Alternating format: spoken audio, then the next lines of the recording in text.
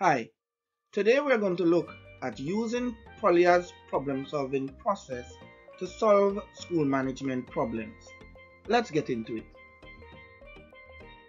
Let us do a quick review of Polya's problem-solving process. Whenever there is a need to solve any school management problem, we must first understand the very nature of the problem. This means that we need to dissect the problem by exploring all possible angles so as to determine what is known about the problem. The problem solver also needs to be acutely aware of what is unknown about the problem and what is required to solve it. Finally, understanding the problem involves determining what type of answer is required to solve the problem. In this case, it may require some form of intervention. The next stage is to devise a plan. Devising a plan includes finding out some possible strategies or possible solutions that can be employed to solve the problem. It also includes listing the advantages or disadvantages of employing these strategies or possible solutions. Asking yourself if these strategies have locus standi is very important. This is because your chosen strategy or solutions must be able to withstand scrutiny in the court of law. One should also ask themselves if your chosen strategies or possible solutions can be supported by your teachers' union, in this case tutor. The next stage is to execute the plan. This involves using the strategy or possible solution that simultaneously pose the least disadvantage and the greatest advantage.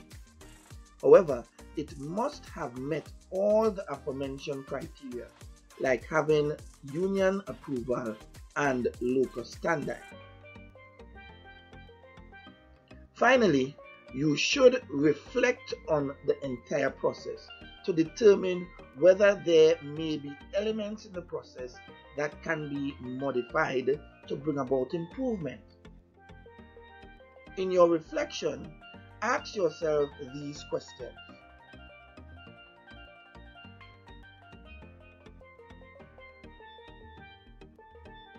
Remember, the best laid plan of men and mice oft go awry. So if your chosen strategy did not bring about the desired results, then you start over the process. Let us look at a practical example. Mr. Thomas is the principal of Mount Grace Private Primary School. He noticed that he had been receiving myriads of complaints from parents of 3 of his teachers. The nature of the complaints almost always surrounds the infrequency in which mathematics is taught at the class level. This became a big problem since Mr. Thomas' primary concern is for public to have confidence in the education service the school offers. He perceives that excellence can only be achieved by excellent SEA results and good public relations. Use Polya's problem-solving process to solve Mr. Thomas's problem. To understand the problem, we must first devise a way of finding out if the allegations made are true or untrue. And how are we to know that? This can be determined by periodic walkthroughs, viewing the teacher's notes, viewing the student's notes, and remember, the student's notes do not always correspond with the teacher's notes. And finally, you can ask the teacher a series of questions in an interview. I would recommend you doing this last because your artifacts collected may be sufficient to validate your questioning. If the claims are true, the school administrator needs to find out what are the underlying cause of the problem. This may be determined by clinical supervision or by doing a training needs assessment by juxtaposing the skills and competencies required with those that are actually displayed by the teacher. Here are some of the skills and competencies that should be observed.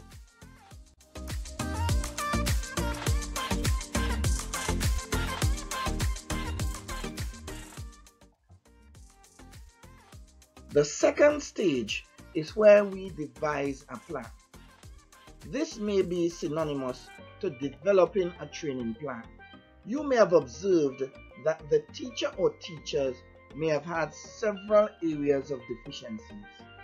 However, addressing the critical areas of deficiencies must be given priority. These include technological deficiencies, pedagogical deficiencies, and content knowledge deficiencies. After deciding on the area that is to be targeted, the school administrator can seek out the appropriate individuals with the skill set that can address the areas of deficiencies. Subsequently, there must be some monitoring or mentoring system to ensure that the plan is implemented with the expert guidance from a suitable individual that may be on staff. Plan a stakeholders meeting to apprise them of your intention and keep them informed of the progress and setbacks as the case might be. The plans that were conceived in stage 2 must be implemented, and remember, the school administrator must provide a mentor. This is to provide support for the teacher. Additionally, the head of staff should then periodically monitor the implementation process. This is to check for improvement.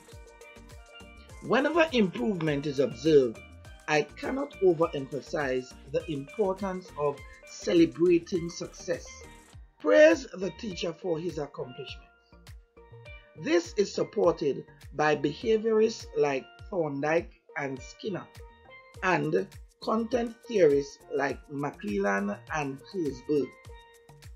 When a teacher is being praised for doing well, there is an increased likelihood of repeating the action. The final stage involves a comprehensive review of the entire process. In reviewing, you will need to ask yourselves the following questions.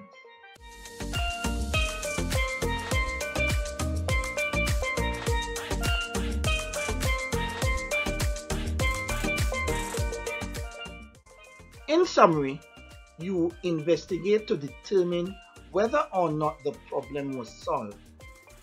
Also, you need to find out the ways of improving any part of the process.